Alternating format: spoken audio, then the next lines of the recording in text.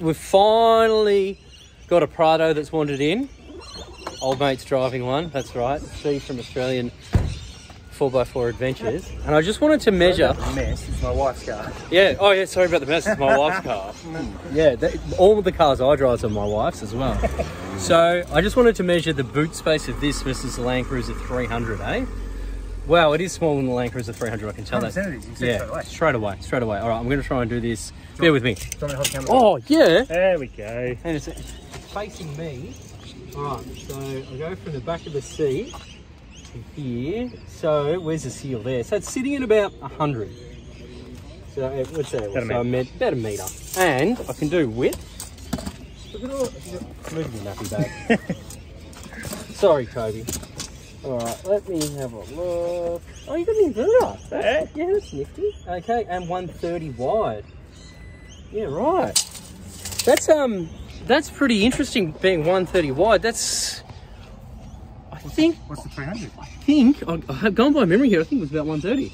So, yeah, and so it's... Maybe it has the same width. Yeah, wow. I mean... Definitely shallower. Yeah, definitely shallower. It's 200 shallower. Yep. Okay, but yeah, just the width of that got me.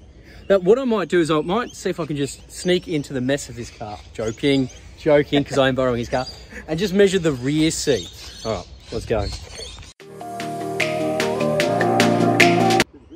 All right, so, and this is what made me start filming all these videos anyway. This is the room for the kids in the back. So this is the back of the Prado. We are looking at 250 mil. 250 mil. Wow.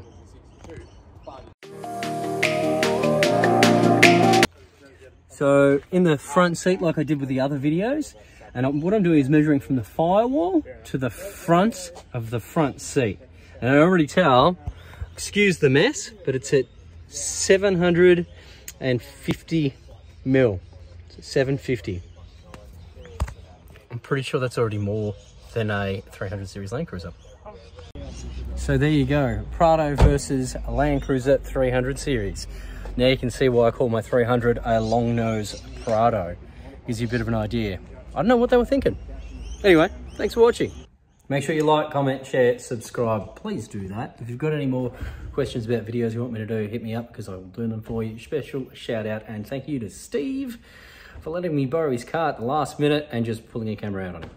Cheers.